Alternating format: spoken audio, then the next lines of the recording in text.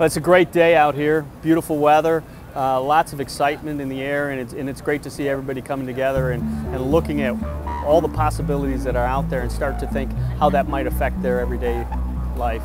The Freeport site wanted to host a robotics exhibition today so that our employees could get a look at what's possible. A lot of us grew up with pen and paper, and we may not have the full vision of what's possible with robotics. And what I really appreciate that BASF did for the Freeport community is we expanded this event and allowed the community partners to come in. We even had kids at the event yesterday, because certainly this is going to be the way they work when they're finally able to come work at BASF. So we've got quite a variety of robotic platforms here today. As you can see, we've got robots that can climb up non-magnetic surfaces. We've got robots that can climb up magnetic surfaces.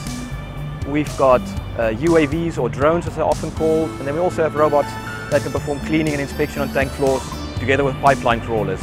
As we move forward with our Project 4.0 process, we wanted to get our folks more involved with this is where we're going, this is why we're going there, and it's much easier to do this with them seeing the finished product than it is for us to put a presentation out and say this is what's coming. If they can actually touch it and see what is happening, it makes it a stronger story, and it allows for a better buy-in process.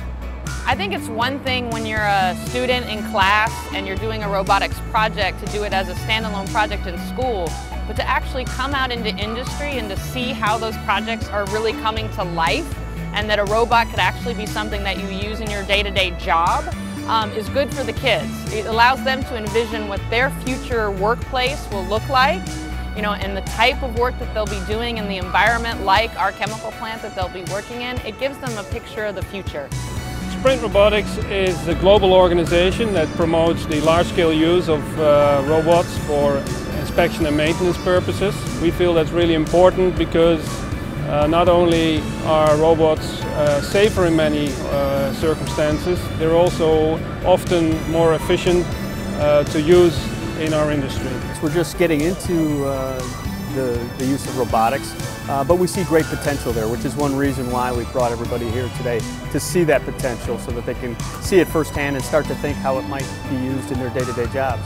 You can read a book and learn about them, you can go onto YouTube and watch a video, but nothing beats being able to see firsthand how these technologies can help improve our job tasks and help improve our working environment.